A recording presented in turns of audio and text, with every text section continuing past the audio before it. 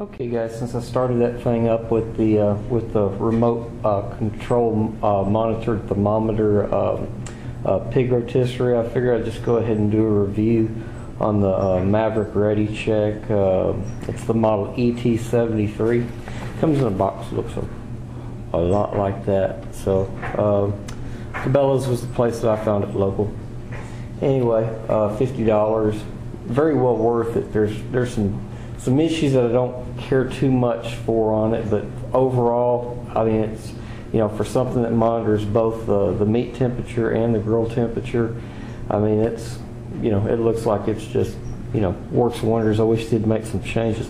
One thing it'd be nice for them to make a change of, well, for one thing, okay, you got your meat probe, and they tell you which one it is and everything, but they don't mark it, so whenever that you're doing what I'm doing, which is running it through that tube first, it's not marked when it comes out the end, and both ends are identical looking. So I put one that says F for food and one says S for smoker.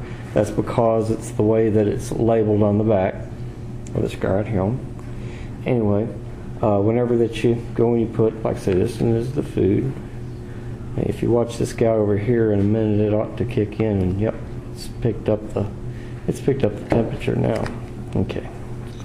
67 degrees, and it'll bounce back and forth. When you're watching the transmitter, it'll bounce back and forth between the temperature of the meat and the temperature of the grill itself off of that there. Why it's not bounced just now, I'm not 100% sure, but anyway, the real pain in the butt, I believe, is with, no, this one right here is real easy actually. You got to be, these switches are pretty, they're real tiny, and they seem a little cheesy, the on-off switch and everything. This one right here is, now this is something that is just really flipping odd. I ain't figured out why they did this. You can't get, well, that's one reason that thing went happy.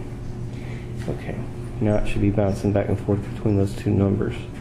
Yep. Why one's 1 degree higher than the other, I don't know, I think it's a fluke. Anyways, you got to take that little thing there that's kind of looks like a little bit like a screw, but it's not. Pop that thing right there off, and then you got the on-off switch in here, and then you've got a reset switch for transmit and everything.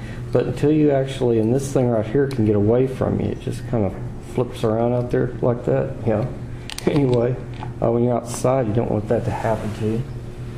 Anyway, it's kind of an odd mechanism, like I said, and especially if once you get these the little pieces snapped onto them, the little clips, like this one right here, that clip for that guy, that's where you can like put it on your belt or whatever when you're, you know, and it'll also like flip back. But actually, there's a spring clip, I believe it's around here somewhere. I don't know where it's at. This right here just happens to clip, and it's made to clip on the grate of a grill, just kind of snapped in between there. It just happens to snap onto that electrical conduit real easily, so I use it like that. Overall, these things are pretty impressive. I've checked them against a regular meat thermometer, and they're, you know, either both that meat thermometer and these guys here are wrong, or both of them are right. I have a tendency to think they're both right.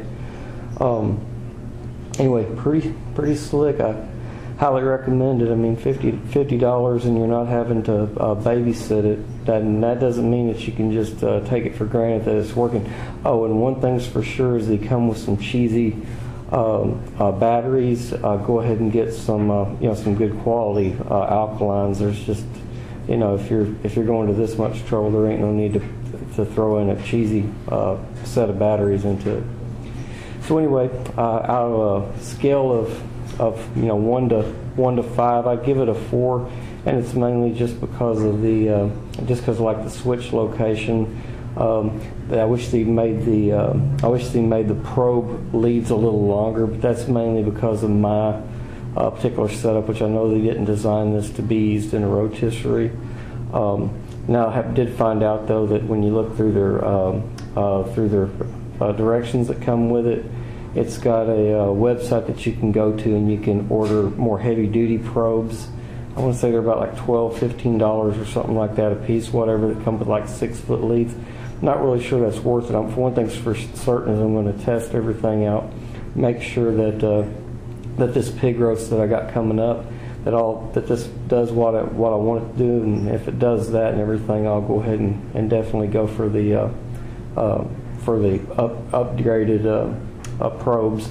That'll give me a little bit more length to work with. I don't know how important that's going to be right now, but we'll find out in about a week.